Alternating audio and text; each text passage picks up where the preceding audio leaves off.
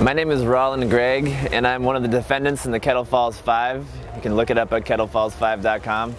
Basically, I'm a medical marijuana patient, and we've been charged by the federal government with basically breaking federal law, even though we were following state law. So I'm here at HempFest spreading the word that the war is not over until it's federally, the prohibition has ended. This miracle plant has, I broke my neck and my back when I was younger, and I've got irritable bowel syndrome, digestion issues, and so it's helped me a lot personally to actually live a more complete life. I have pain in my neck and my back, which the doctors want to prescribe me really harsh opiates like Vicodin and Oxycontin, and that stuff makes me really feel out of whack. I can't think straight, I can't operate my business, and so medical cannabis has allowed me to have a pain-free life, even though right now the federal government does not allow me to actually take my medicine while I'm going through a federal trial. And so, so this miracle plant has been awesome to me, and you know, I hope that in the near future everybody will be able to actually access it in the near future.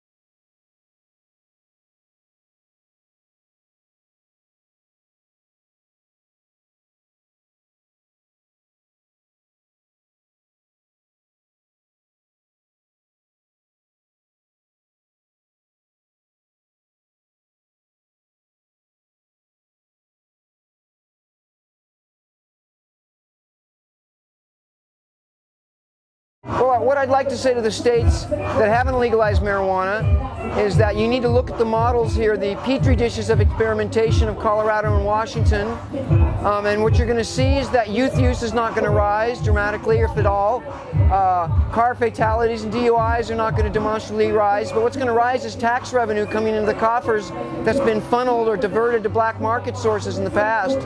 And I think that if the citizens of those states really believe in equality and democracy and justice and liberty, then they're going to follow suit, look at our model, look at what we did right, what could be improved, and legalize it.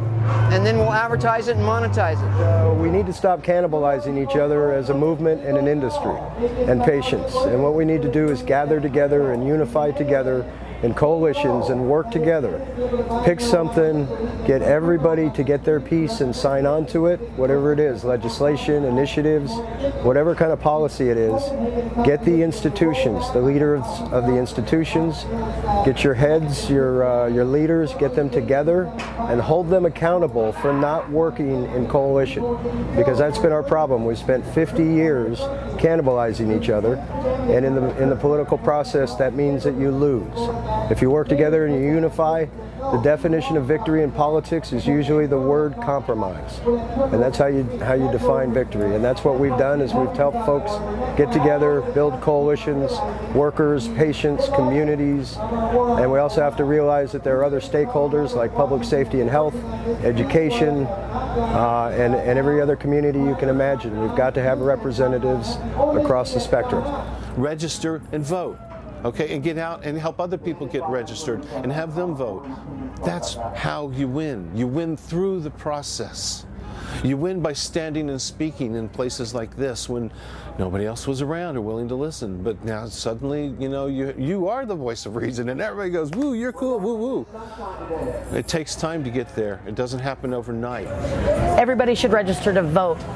You know, send emails, tweet, whatever you have to do to whatever politician in your area to get cannabis legalized recreationally, medically, you know, anybody. It should be a freedom. It is a plant. You can grow gardens. Why can you not grow something that can be healing and helpful to anybody and everybody? It's such an amazing thing. It should just be free. It's a plant.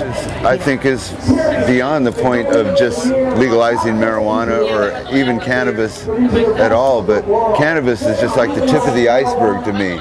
It's like, let's battle that, get that out of the way, and then go after some more of our rights that they took away, you know? So that's what it's about for me, and my relationship with cannabis is just like, I've always been outspoken about it to my friends, and I don't advocate it to anyone. I advocate that anyone who wants to smoke it should be able to freely. I feel that is a choice for the people, and people, we need freedom and choices and education, and I support it 100%, and I think it's the safest thing out there for adults. If you are in a state that does not have or is about to have medical cannabis on the books, my advice, move. But just because your state passes a law that says you're legal doesn't mean the battle's over.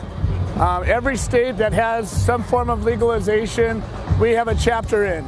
We have a chapter in these states because people are still getting arrested. When somebody sets a law, what they do is they set a box, a boundary that says if you're doing this, you're okay, and if you're doing that, you're not. Unfortunately, law enforcement doesn't like these laws. So many times they'll come in and they'll charge you with crimes and say you were acting out here, not in here. And you still get raided, you still get your property seized, you still have to bail out, you still have to fight your case.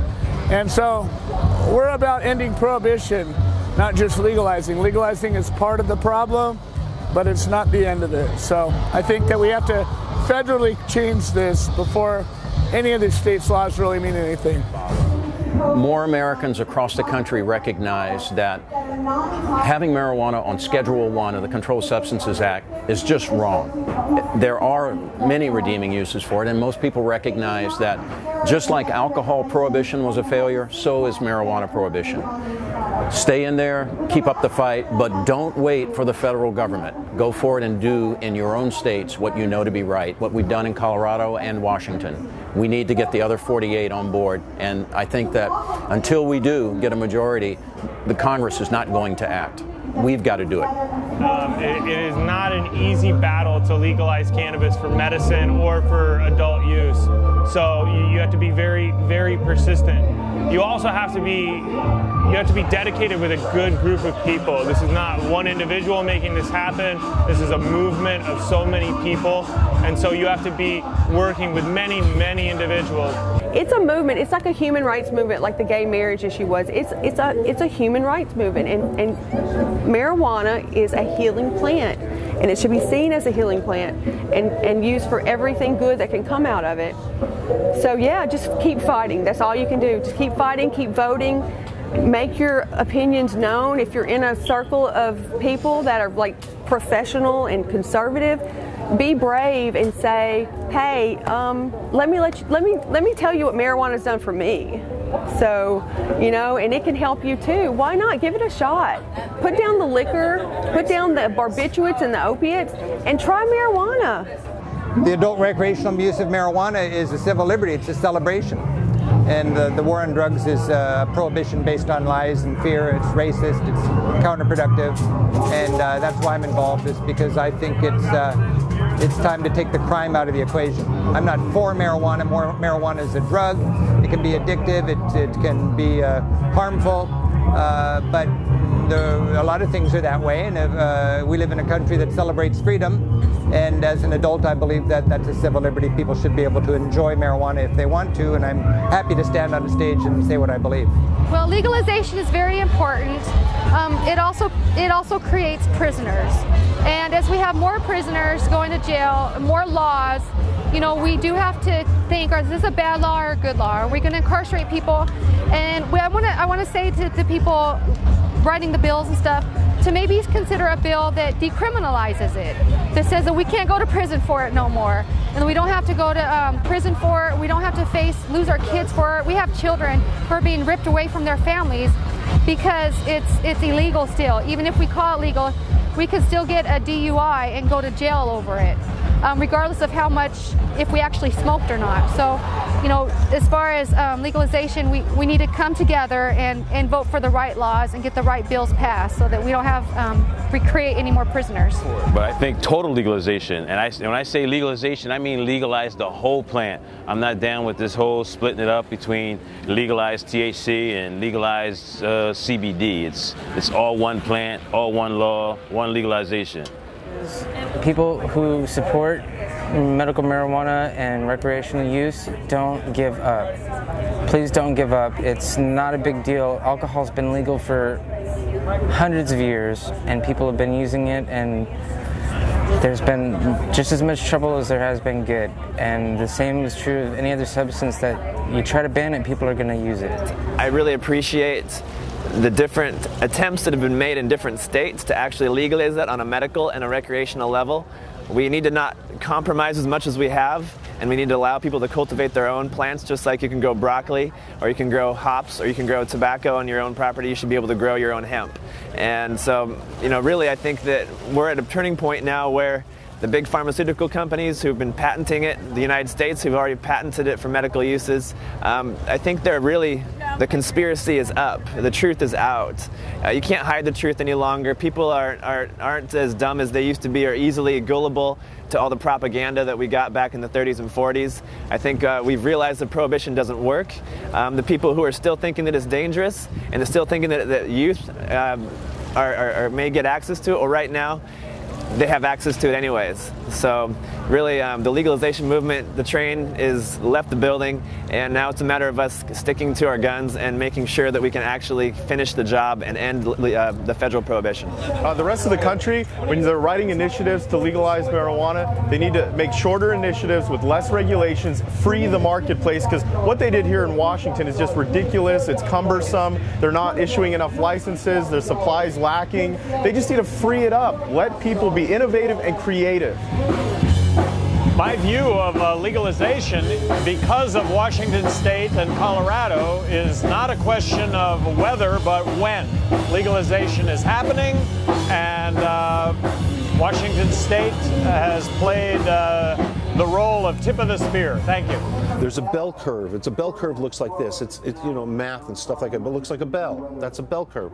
Okay, over here is 2% on this end of the curve, and there's another 18%, so that's the first 20%, right? In the middle, there's a 60%. Over here, there's another 18% and then 2%. Now, what that stands for is that first 2% was those movers and shakers who said, yay, him, we're going to stand up and we're going to fight. Me, Vivian, you know, lots of others like us, right? That's that first 2%. Okay, that next 18% is those people who say, yeah, they're right, we're going to follow them. That's smart, we got to do that. The next 60% of that bell curve in the public relations statistical analysis background that we're talking about here, that's the public. And when you know you have won an election, you are well into that 60%. You get it? So that means that you not only have 2 and 18, but you got 60, you got 80% of the public. So once you hit that middle ground, you've already won. That last 18% may change, but it's going to take almost to their deathbed or grandma getting cancer to convince them, okay? And that last 2%, they're the ones with the guns. And they're the ones who are in charge in Washington, D.C. or wherever. You know, they're the ones who will never change their mind because they have a vested interest and they will lose something if the other people win, okay? Now understand, when California passed the initiative back in the 90s, we were into the 60%. And ever since then, we have been winning, and we will continue to win because we won the general public. Okay? So my encouraging advice to anybody out there is to keep up the fight. We've already won. They just don't know they're dead yet. Cannabis is the least toxic of any medicine that we know of. The science proves this. No one to date has ever died from an overdose of medical cannabis or recreational cannabis for that matter. And here in Washington State, we have just from opiate-based drugs, more than twice as many people die from those types of drugs than die from car accidents. So if you're trying to legalize it, the argument of safety and efficacy for pain is irrefutable. And I would also say that legislators need to be educated that cannabis for pain does not have to be psychoactive, and that the lowest degree of psychoactivity, for pain comes from a topical, where there is only in very rare cases a euphoric effect. So I think that's one of the best arguments, that legislators need to know that it's not always about getting high. I see Washington State, along with Colorado and a couple other states with really good medical systems in place, as the backbones of who's going to be driving this movement, who's going to be pushing it. And fortunately, we have a lot of people with open minds in Washington State who are able to look at this plant as a medicine and respect the value of it and listen to the people to be able to provide this to them, because it's the right thing to do. To the people in the medical states that have yet to get a medical marijuana law, and even to those people in the states that have a medical marijuana law but have yet to get medical marijuana, like in New Jersey. Hi. Never give up. It's coming. To the people who are in states where they don't have medicinal, try to get medicinal. There's lots of public support for medicinal, regardless of where you live in the United States. As far as decriminalization is another policy that has widespread support. What would I say to people in states that are still fighting for the legalization of medical marijuana? Keep fighting. I've been a cannabis activist for many years. My company, NativeCleanEnergy.com, we develop clean energy technologies, and our mission statement is empowering communities with affordable and sustainable energy, food, water, healing, and shelter. So under healing, cancer is something that I really care about. I believe that the prohibition of cannabis has been one of the biggest genocides in the history of our humanity, because cannabis does cure cancer. And you can take a look at patent number 20,130,059,018, which is about cannabis curing cancer. And you can take a look at patent number 6,630,507, which is also owned by the United States, about how curative cannabis is, and cancer is in there. And so what I want to do is help people have access to something that actually helps them with their health. My plans for the future is I'm hopefully going to be acquitted with my family at the Kettle Falls 5 in our federal case. If we are acquitted, then we can set precedent for the rest of the nation that we're not going to convict our neighbors anymore of frivolous, unjust laws like the prohibition of cannabis.